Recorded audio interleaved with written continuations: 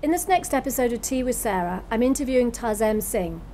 He's just finishing his next movie, Selfless, with Ryan Reynolds, and he's probably one of the most charismatic directors in the industry. I had a lot of fun doing it, and I hope you enjoy it too.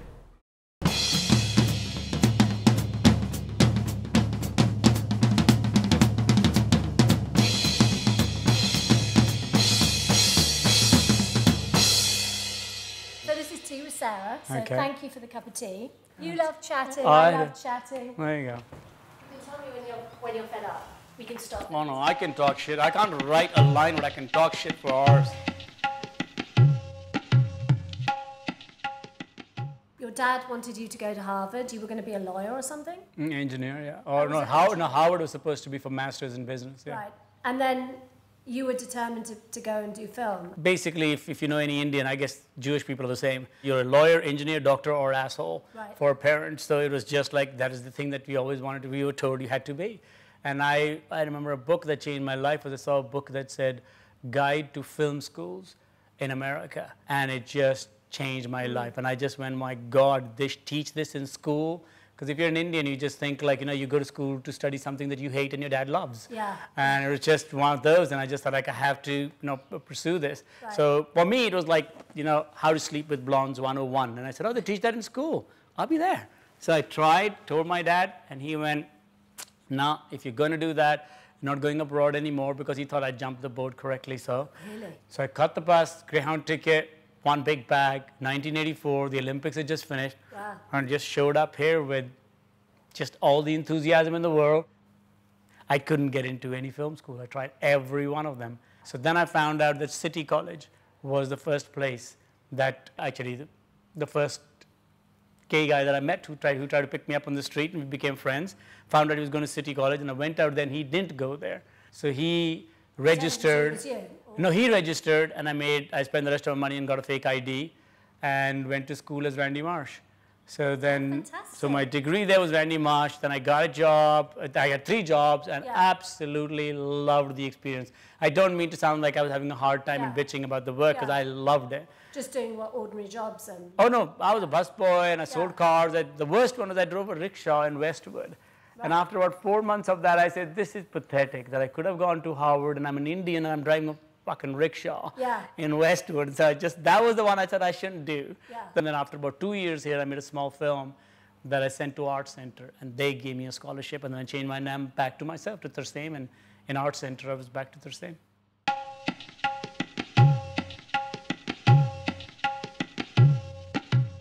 I mean, a degree in film is worth toilet paper. It means nothing.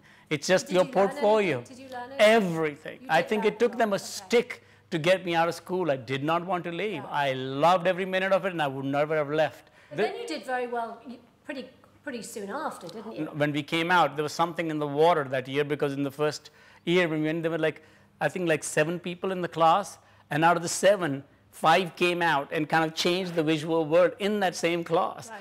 And out of the 7, I was me, Michael Bay, Zach, the guy who wrote Pulp Fiction, Roger Avery, and then there was Larry Fong, who works with Zach all the time now. So there were 5 or 6 of us, and when we came out, we were literally just came out working. The first video I did was Losing My Religion, then I went off to do that, and I was doing ads. And I have to say, that song and that video is just incredible. No, it was wonderful. Yeah. I remember seeing you pick up the awards and thinking, God, who is this person who's just It's so funny. I'm so glad that nobody, for me on that particular time, because I was working as a busboy. Literally 2 years before I was working as a busboy in Bombay Palace. Right. So when we got the awards, and I very rarely, except at home, I wear Indian clothes, but I very rarely wear Indian clothes outside. And I went to Bombay Palace to have food, and I was telling them, somebody stole the chef.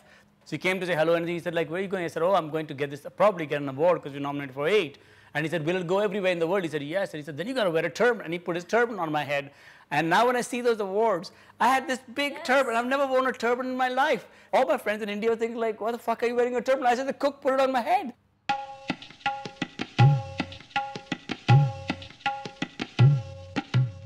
I never wanted to do movies. I was so happy just to do music videos. And when I got tired of that and I just thought, I can't really relate to the music that's there, then I kind of thought like, okay, I want to do ads. And I love doing ads. And I always, the cliche that I always use is, you know, like I'm like a prostitute in love, you know, with this profession. I'd fuck them for free, but they give me money. And I'm happy with it, but I love it. And I'd never faked it. So from there, when I did movies, I wanted to do the movie at that particular point. So if you've seen me on a set in commercials, I mean, like for me, there is absolutely no distinction. I mean, I just love the process of filming, just on how two particular images will come together. Then I really don't care if you're selling air, an ideology, or anything. I mean, like the best ad ever made is the Sistine Chapel. Then the Pope was paying the bill, and it's an ideology you're selling. And I'm sure Michelangelo had exactly the same discussions and problems that we have with advertisers, which is like, you know, Pope is saying, please get rid of that penis, and he's saying, no, it's art, and no, paint it over, and then all exactly the same discussions, but at least we're selling something material. One of the first ones you did was at Levi's. It was, and that was, that's why I say downhill since, because my first video out of school was REM, and everybody always says that you were so lucky.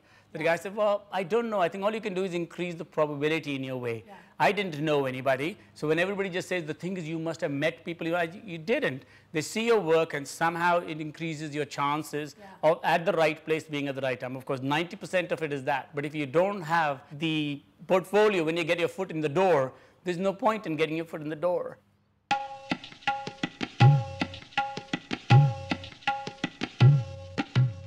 When we were working, the very first job, you were developing the fall, and I think you put pretty well all your money into it, didn't you? I did, and I lost it all. Did you really? Yeah, it was so phenomenal. It was a fantastic film. Oh yeah, but that doesn't mean that you make money. There's two different things: one being filmed, being successful financially, and it being satisfying. So for me, it's much more of a cultish film. The people who love it will swear by it, and people who hate it just think it's the biggest turd in the world. And either is fine for me. I was just terrified of Comme Si Comme Ça.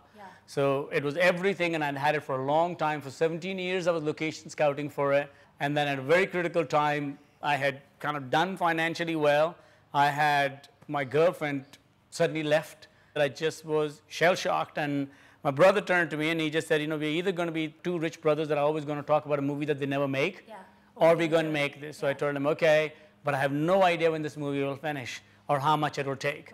So I'm going to go on this magical mystery tour. Call me if you're going to sell the house. And he said, okay. And after about 4 years, I called him and I just said, the movie's almost done. He said, you know, the house is almost for sale.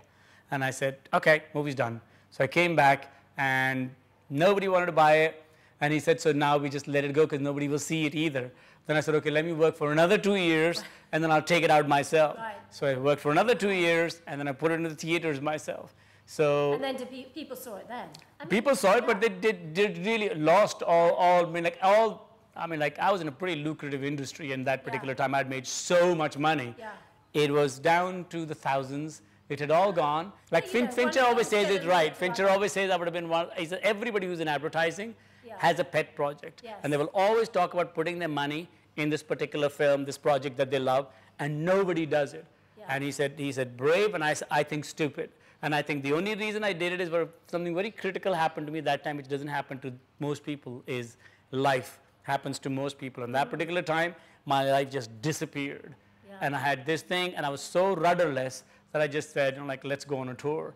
So I don't think I could do it now. I don't think anybody could, because all your money that you make until you're 41 years old, if somebody says, you know, put it into something, I just said, oh yeah, put it away, let it go.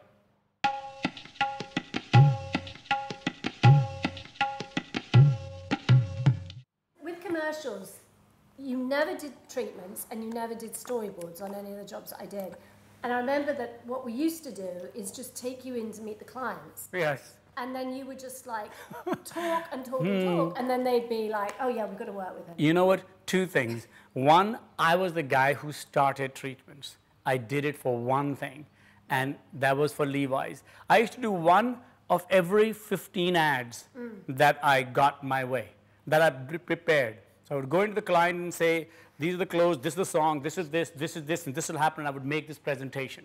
And if they said no to one thing, I would say, thank you very much, and I would leave. So in the first 2 years, apart from, let's say, PAs on the set, I made less money than the grips. And I didn't really care, because I had no expenses. Me and my girlfriend were living out of a trunk, and we were loving the work we were doing. So I was unfortunately the one that screwed it for everybody. But it was always when I had the job, it wasn't to get the job. Right. So when I had the job and they said, what are you going to do? And I would go in and do this. It was for pre-pro. But now it's used to sell the idea that the agency should have sold before. Well, no, they've sold the idea. They've sold a 1-2-liner. Yeah. And they're just thinking like, wow, the client thinks it's shit. But let's tell him that we got these 5 directors who can actually put meat on it, and then we'll show him what it really means. And then one of those is chosen. But you're not choosing the director with that. You're choosing the guy who hired the best company to write that treatment and pull the best visuals. Well, I'm not sure that's entirely true. I think it is. The treatments are just to make sure that everybody is understanding the idea and that we're all on the same page and that we've all got the same vision.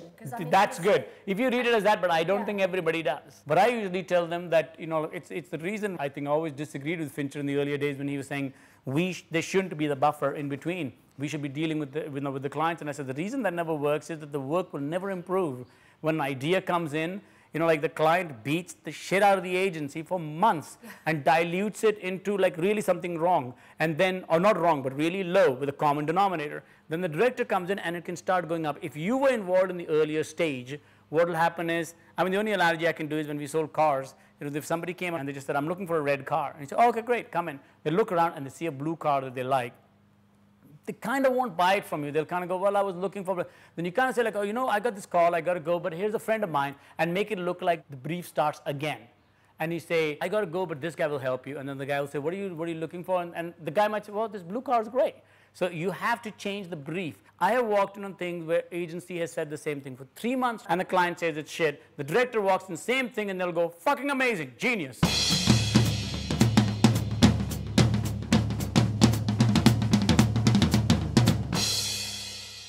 And that's it. Yeah. Okay. Yeah. Enjoy. You guys want to have some beers or coffees or what? Beer? You don't have to look at each other, but you're not. Who's driving?